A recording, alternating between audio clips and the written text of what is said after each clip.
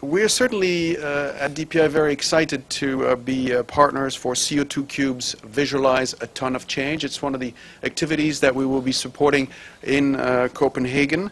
As its name implies, and I think you have a little bit of background information that has been distributed, the CO2 Cubes is a giant digital multimedia art installation that intends to show what 1 metric ton of carbon dioxide actually looks like. We're talking a lot about CO2 emissions, and we hope that the CO2 Cube will help you, help everyone visualize what it actually looks like.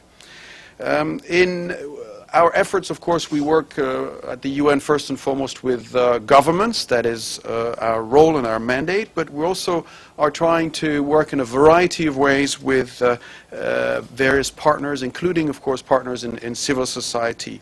We have been able to underline in recent activities that civil society plays a key role in supporting efforts and our efforts, and allows us to engage in initiatives that we probably would not be able to engage on otherwise. And the CO2 Cube is certainly a case in point. So we're really excited to tell you about the CO2 Cubes Visualize a Tonne of Change exhibit today.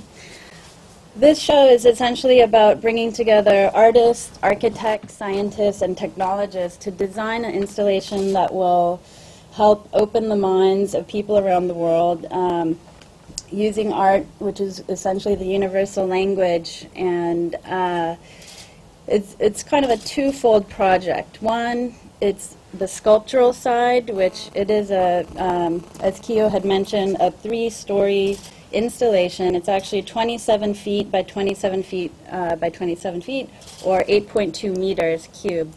And this is at the literal scale of 1 metric ton of carbon dioxide, as if imagined in a cube shape, as we know is gaseous. And one of the challenges is that carbon dioxide emissions are invisible to the human eye. And when you can't see the problem, many times, there has to be vehicles to connect people, and art actually could evoke emotion and elicit some type of response. And that's our goal in terms of just demonstrating the sheer scale of this. On a side note, to just further the impact, is one, in the industrialized countries, the average person emits 1 ton of CO2 per month, and here in the US it's 2 tons per month.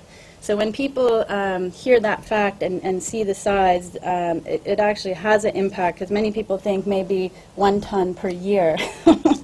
So that is one of the goals in terms of the sculptural side of the installation. And then we also are working with our partners at Obscura Digital to design a climate change story linked with carbon dioxide to help people further understand the message. And this will actually be projected using high technology onto the cube, and it'll be a series of shows that show kind of the story of the cube, many facts, and interpreting science into a more artistic, abstract side of things, and also showing some of the impacts of CO2 emissions, as well as some of the solutions of what we could do to reduce our carbon footprint.